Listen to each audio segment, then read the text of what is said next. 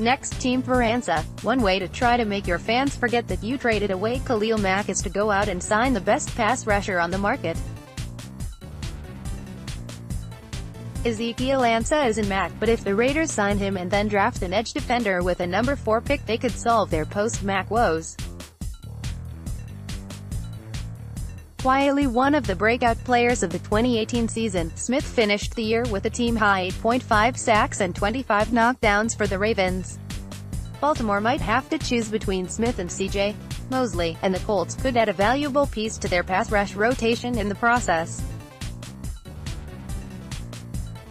Gang Green has had success plucking players off the Pats roster in the past. Curtis Martin comes to mind, and adding Flowers would give the Jets a valuable edge rusher across from Jordan Jenkins.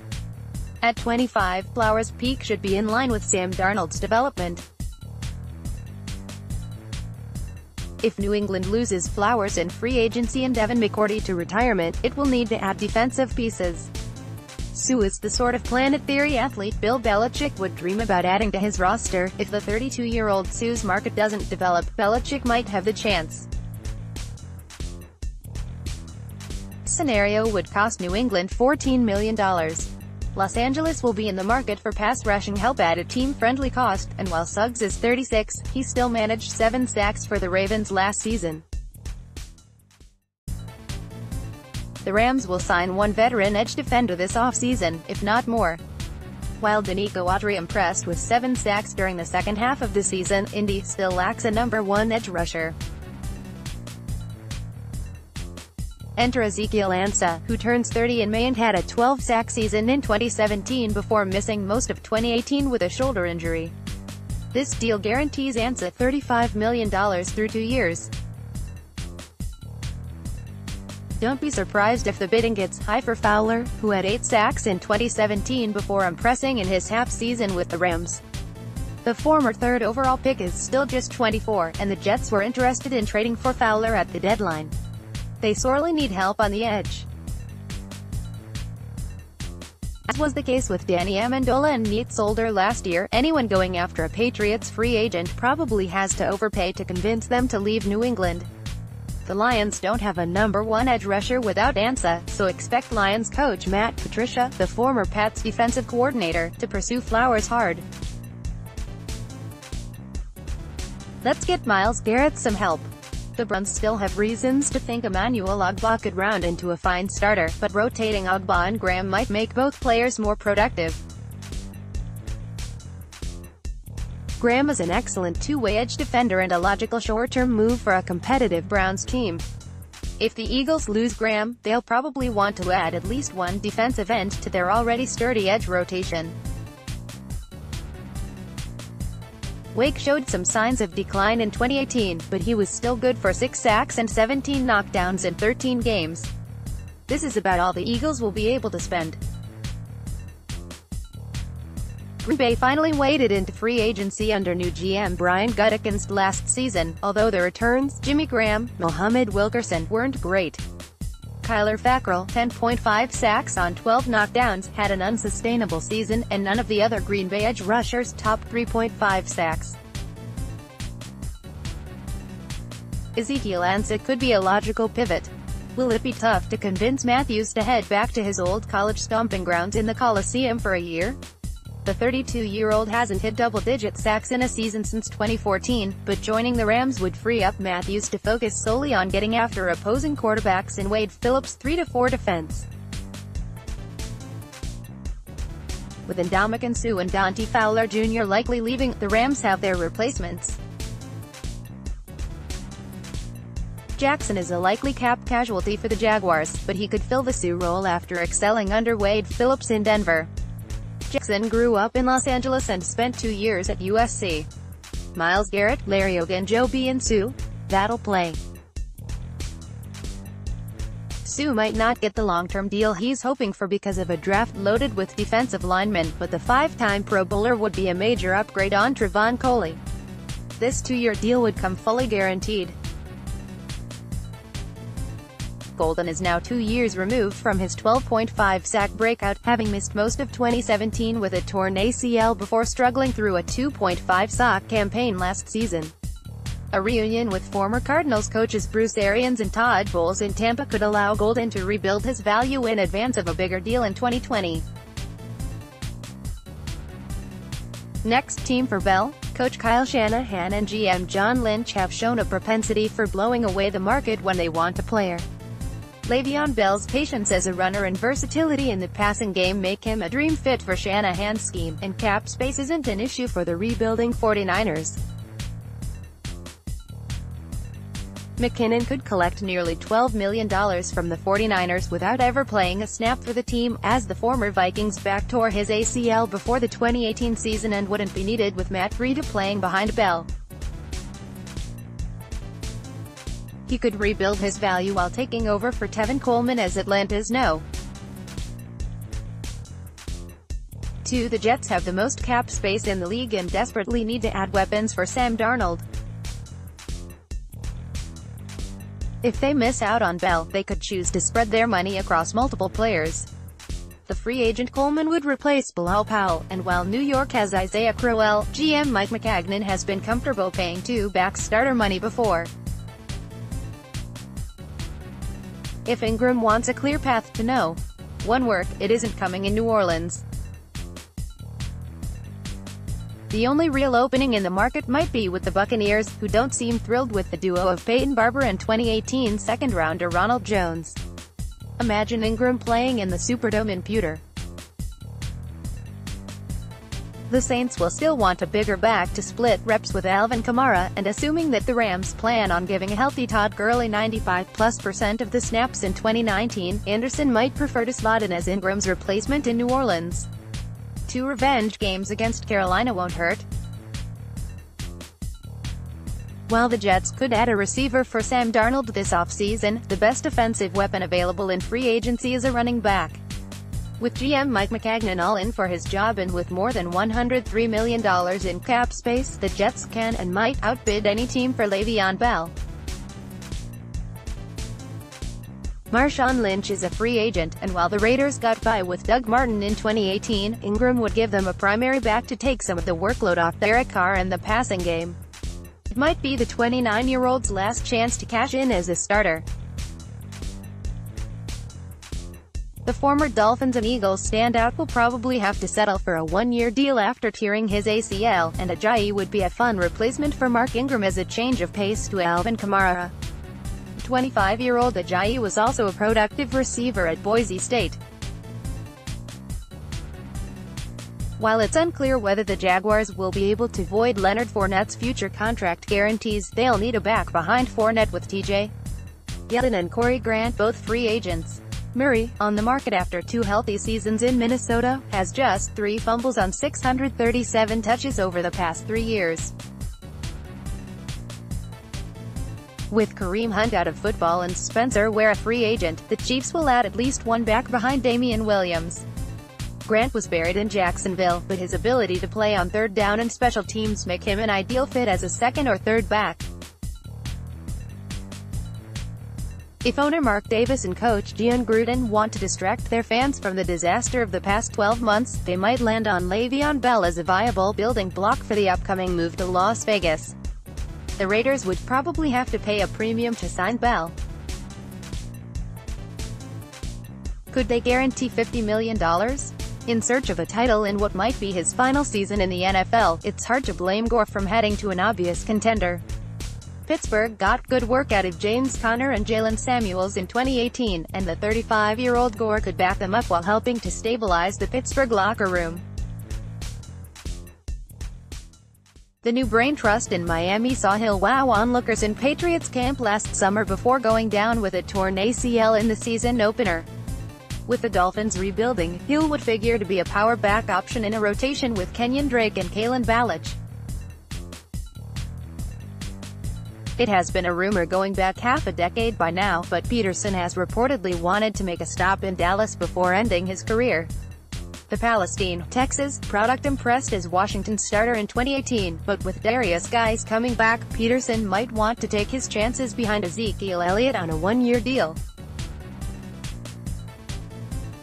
In this scenario, no great opportunity opens up for Ingram, who might very well rather try to win a championship with the only pro team he has ever known in lieu of going to play for a rebuilding franchise. This deal is 4 years and $25 million, but it would realistically be a 2-year, $12 million deal with extra years for cap purposes.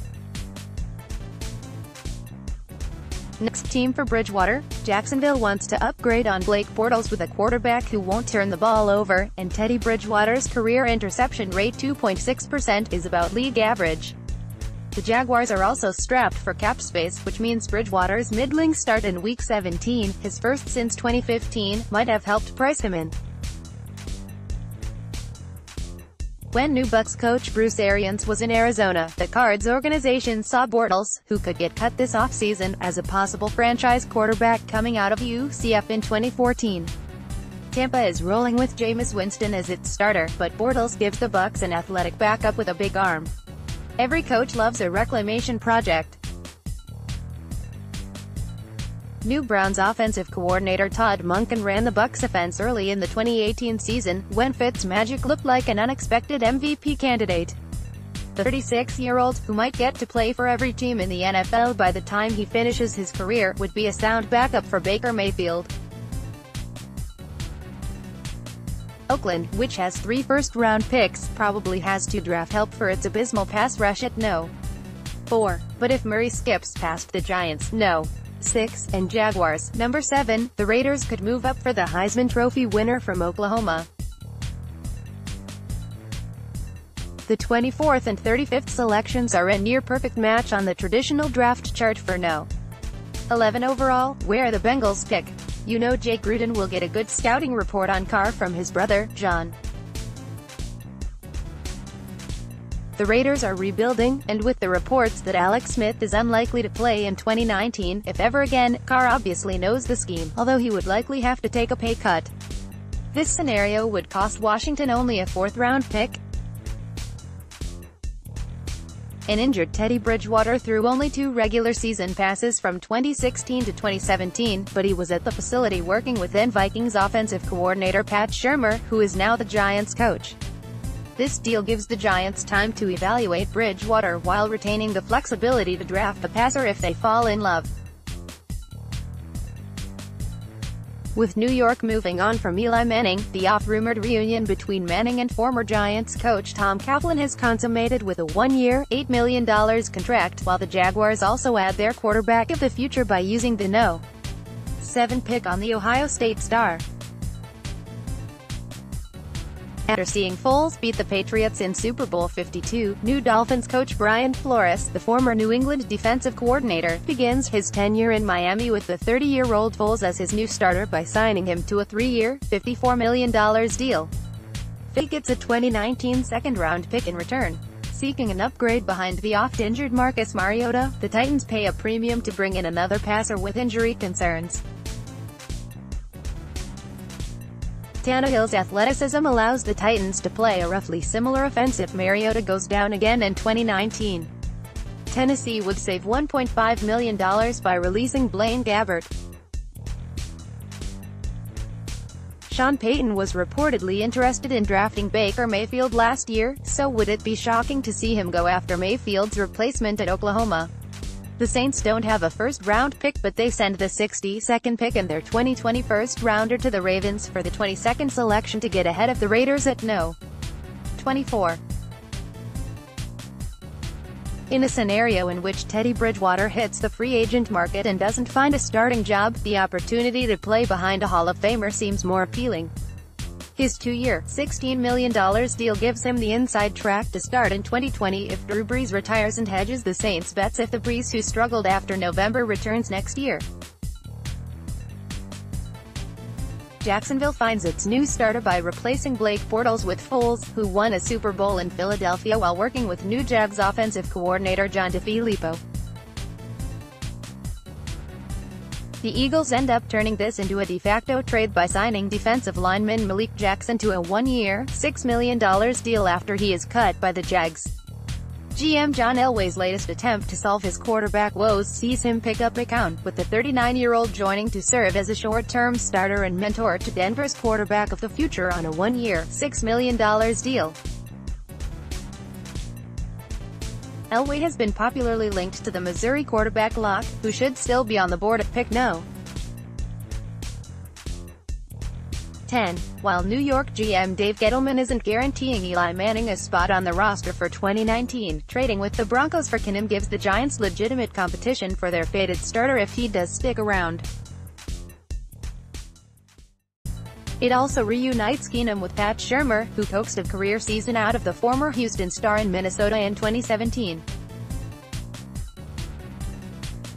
Former Virginia Tech star began his career with the Ravens before winning the starting job in Buffalo, where he excelled under current Ravens offensive coordinator Greg Roman.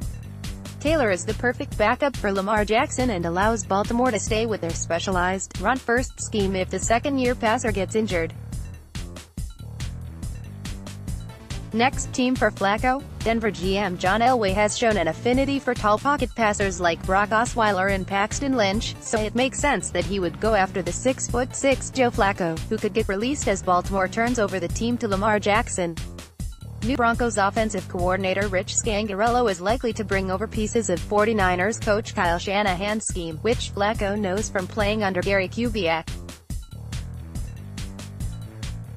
After franchising Foles, the Eagles don't have much leverage and can't hold out for a great pick in return. They get one of the highest fourth-rounders from the Raiders, who have plenty of cap space to absorb Foles' deal. Gruden might very well keep Foles and Derek Carr on the roster to challenge each other in 2019. The Eagles need a veteran backup to replace Foles, and they should expect him to play meaningful snaps given Carson Wentz's injury history. Keenum might be stretched as a starter for extended periods of time, but he would be one of the best backup quarterbacks in football. In need of a veteran stopgap with Alex Smith's career in jeopardy, Washington takes a two-year flyer on Tannehill, who posted a 93.2 passer rating when healthy under Adam Gase in Miami. Washington will get flexibility for 2020, as $12 million of Tannehill's deal is guaranteed. While the Panthers seem optimistic about Cam Newton after the former MVP underwent shoulder surgery, the Colts were optimistic about Andrew Luck in spring 2017, too. Taylor would give Carolina a veteran backup with a similar skill set to Newton, allowing them to stay within their scheme if Newton isn't ready. Flacco moves 37 miles down I-95 to join Washington, where Jay Gruden watched Flacco go 4-2 against his Bengals during 3 years as Cincy offensive coordinator. Flacco, who could get released, isn't a similar quarterback to Alex Smith, but he has spent the past few years in the West Coast defense under Mark Trestman and Marty Mornhinweg. Trading Foles within the division would be a non-starter for some teams, but Philadelphia GM Howie Roseman was part of the organization when the Eagles traded Donovan McNabb to Washington in 2010. The trade reunites Foles with Pat Shurmur, who was the offensive coordinator when Foles threw 27 touchdowns and only 2 interceptions in 2013. Broncos GM John Elway's only successful quarterback acquisition comes from the Manning family, so it shouldn't be a surprise if he goes back to the well for Peyton's younger brother. Eli might not have many suitors if he is cut, but the Broncos would likely still see him as an upgrade on incumbent Case Keenum. All reports out of Miami suggest the team is entering a rebuild, but if it cuts Ryan Tannehill, it still needs to figure out the quarterback situation. Signing Bridgewater to a one-year, $14 million deal gives the Dolphins a short-term starter, while trading up ahead of the Giants at pick no.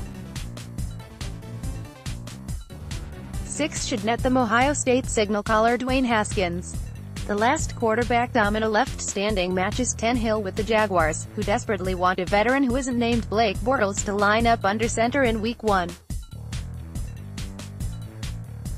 Tannehill doesn't have a great turnover rate, but Jacksonville Executive Vice President of Football Operations Tom Coughlin got by with Eli Manning all those years in New York. This could cost $17 million over 2 years. Oakland coach John Gruden doesn't think Derek Carr is a franchise quarterback. The time to make a move is now, since Carr still has some modest trade value. The likely release, Joe Flacco, isn't going to excite fans, but he's a logical bridge quarterback in advance of a draftee in 2019 or 2020. The rebuilding Dolphins are likely to move on from Ryan Tannehill, and while they could draft a quarterback in 2019, Miami might be more interested in pursuing Justin Herbert. In the 2020 class, taking a flyer on Carr would make sense in the short term. The Raiders are bereft of receiving talent. Rumors have linked the Bengals to Tannehill, given that new Bengals coach Zach Taylor once served as Tannehill's quarterbacks coach in Miami. Tannehill doesn't have much trade value, and with 2 years and just over $38 million left on his deal, the Bengals send a conditional 7th-round pick to Miami. Tannehill's arrival in Cincinnati would likely bring an end to Dalton's tenure in Ohio after 8 seasons. There's an obvious fit for him in Washington, where former Bengals offensive coordinator Jay Gruden needs a quarterback with Alex Smith's future uncertain. Dalton has 2 years and $33.5 million left on his deal. The Broncos and Jaguars end up as the two teams in a relative bidding war for Foles, but with the Jaguars' cap constraints, Denver makes more sense as a likely landing spot.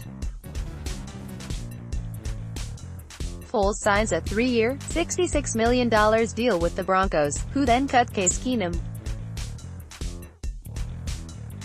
Next team for Tate, with Rob Gronkowski potentially retiring and Chris Hogan a free agent, New England probably needs to add a receiver this offseason. Coordinator Josh McDaniels might also change the offense post-Gronk, and adding 30-year-old Golden Tate would likely produce more spread looks with two excellent slot receivers in Tate and Julian Edelman. New England's other move to replace its star tight end is to sign a player who looked like a lost member of the Gronkowski family when healthy. Ford has missed 50 games over the past 5 years, of course, but he makes sense as a low-cost, $1.5 million flyer for the Pats. Hogan's tour around the AFC East continues, as the Jets pick up a veteran capable of playing multiple positions and a hedge against the availability of Robbie Anderson and Quincy Enunwa. Hogan is a useful plan B if the Jets don't land on any of the bigger names at receiver. Let's only be fair and get the Bills a no. Wideout for Josh Allen, as they accelerate their rebuild by going after the 30-year-old Brown.